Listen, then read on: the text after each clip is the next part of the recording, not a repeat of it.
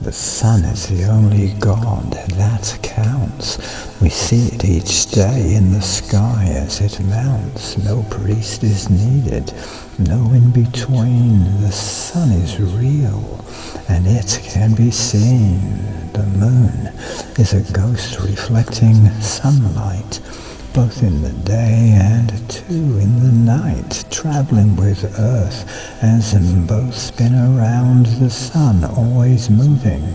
It's where we are found. Gods in our minds, they come and they go, always unseen. We think that we know, we think and imagine, creating divine beings we search for, to never find.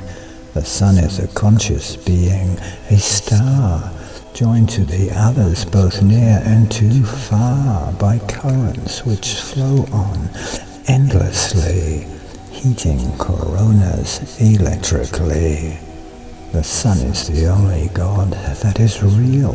From rising to setting it has such appeal, and when in the shadow of the earth, the sun is the promise of a new birth.